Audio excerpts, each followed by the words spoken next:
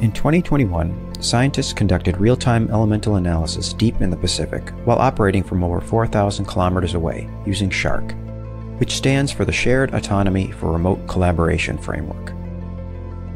SHARC enabled the remote science team to accurately position the X-ray instrument and allowed for real-time identification of highly specialized deep-sea microbes.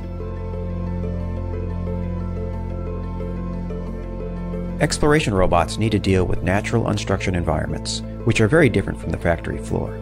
These environments present a unique set of challenges and often require operations to be bandwidth limited.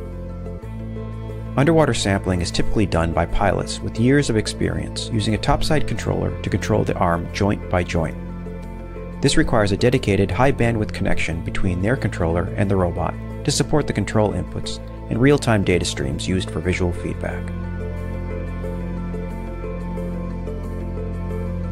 With SHARC, partial autonomy enables shoreside novice users to safely control the arm, even with a low-bandwidth internet connection and no prior experience.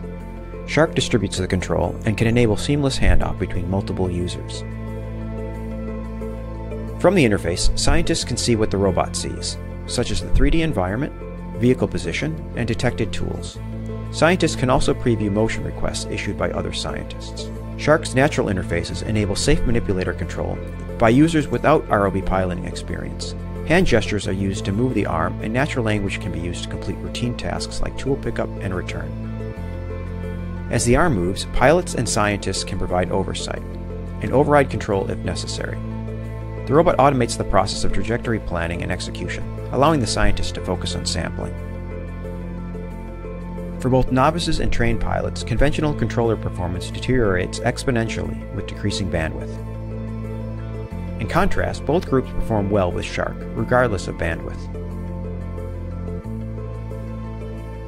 Users maintain equivalent accuracy with SHARC, but improve precision over conventional control methods.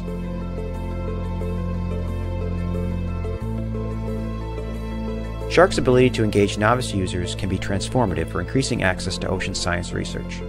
This can potentially open the door to future citizen science efforts and enable more people to contribute to science for exploration, understanding, and stewardship of our natural environments.